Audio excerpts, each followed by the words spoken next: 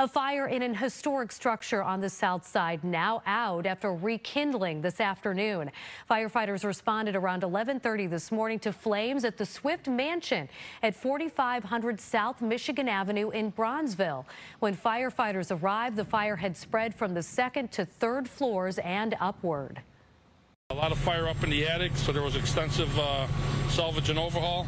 It escalated to a still in box alarm, so we had approximately 55 fire personnel on scene with EMS.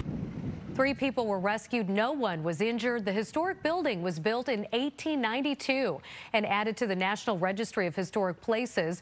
It was most recently home to the Inner City Youth and Adult Foundation. The extent of the damage is still being investigated.